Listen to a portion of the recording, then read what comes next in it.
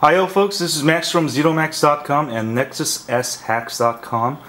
We're going to root our phone today. So first thing you're going to do is put your phone in Fastboot mode. So how you do that is power it off. Alright, hold the power key and then power off.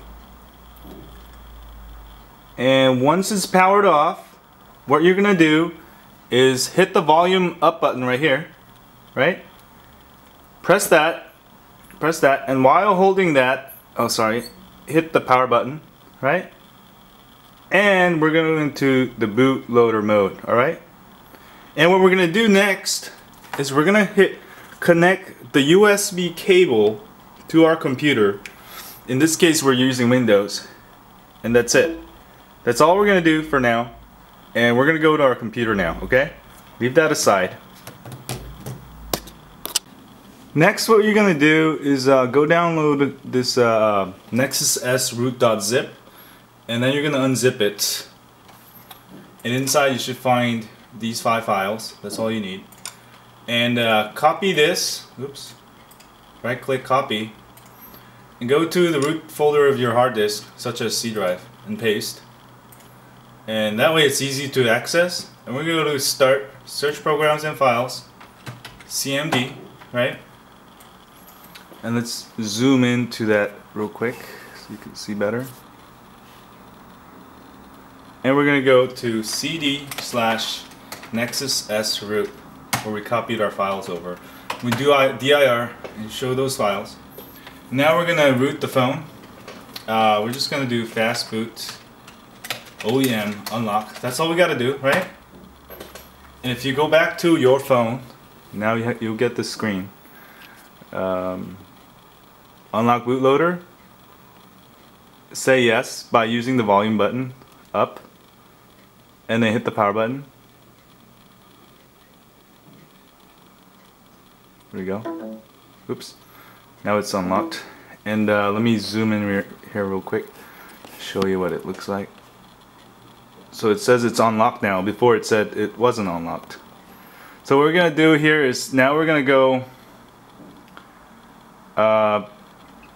back to the command prompt, alright? And we're going to type Fastboot Recovery Clockwork. From Clockwork you can just press tab and type that and press enter. And it's going to flash the recovery. And we're going to do Fastboot /boot rootboot.img. Alright? And that's all done. Now we're going to go back to our phone and use the volume button. Go down to recovery and press the power button. And it should boot us. See the unlocked thing? That means it's been rooted. Should get into the Clockwork Recovery mod.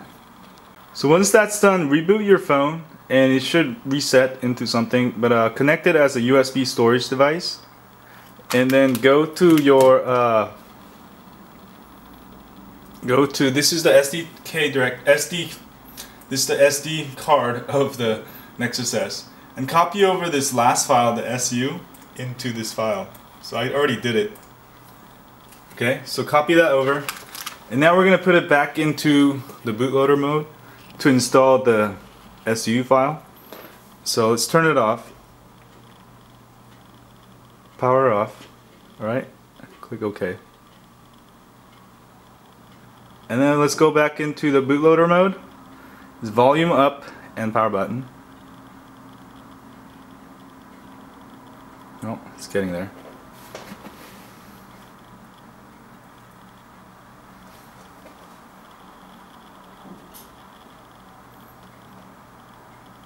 Come on. There we go. Hit the volume up and the power button. We're in the bootloader mode, right? Now we're going to go down to recovery, hit the power button, and that'll get us into the Clockworkmod Recovery. Go to apply update no, sorry. Install zip from SD card. You see that? There we go. And hit power button. Choose zip from SD card. Choose the SU dash 2.3.6.1, this one, and hit the power button. Go to yes. Hit the power button. And we just installed the SuperOSR app, which we need to actually use it under the system, although we have SuperOSR under shell. Now reboot your system now, and then after it's rebooted, we're gonna go download some rooted apps, actually like Wi-Fi tether or something, and see if it's it'll pop up. So to prove that it's been rooted. So our phone's been rooted. We've got Clockworkmod Recovery. Clockworkmod Recovery, for those of you who don't know, you can install new ROMs. So we're gonna go download Android Wi-Fi tether, although this phone already comes with Wi-Fi tether. But that's a good app to test out if your SuperOSR app's working. You can go down, see you got the SuperOSR app, see if it's working. So it's working fine. And let's go download. Go to Google and type Android Wi-Fi tether. Android, Wi-Fi.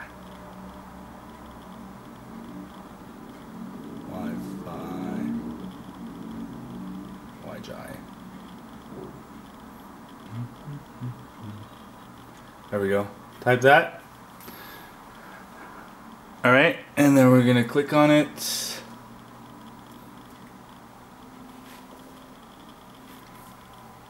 And because this is a rooted app, let's just go download and install it. It doesn't matter. Just hit the latest APK and hit the APK again, and it's gonna download, and we should see it right there. Open it up. It's gonna ask you for settings. Unknown sources, yes. Okay. Hit the back button. Oops, where did our downloads go? You can go back to more downloads. Go hit it again. Install. And once it's installed, open it.